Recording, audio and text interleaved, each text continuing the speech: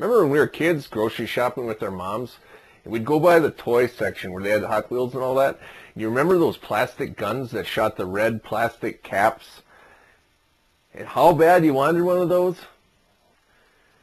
It's the grown-up version, the Smith & Wesson 317.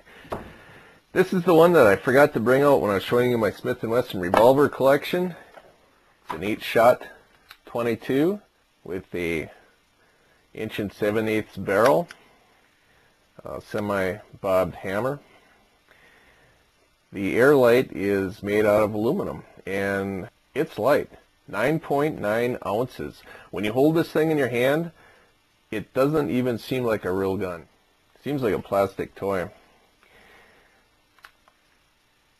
The only thing with it is it's got a really heavy trigger, and that's the only downside to it. Other than that, it's handy. You can it's got a cross pin for a lanyard or a fob for pulling it out of your pocket.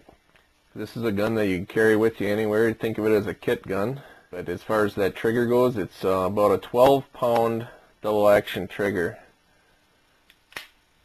Very heavy. And when you pull back the hammer for a single action shot, it actually puts a pretty good indentation in your thumb. The reason for that is because it's such a light gun at 9.9 ounces, there isn't enough mass for the hammer to strike against to have reliable ignition of that rimfire cartridge. So they got to put a really heavy spring in that thing. This is a gun you can bring with you anywhere you go and pop it out and have some fun.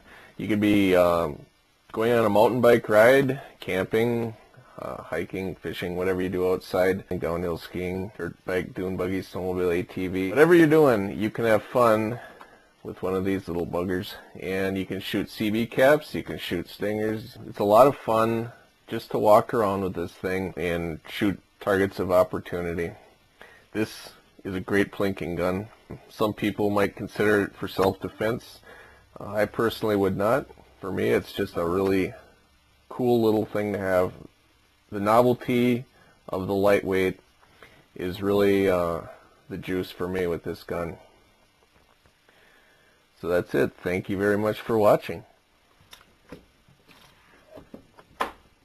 You guys are good enough to tune in to my channel.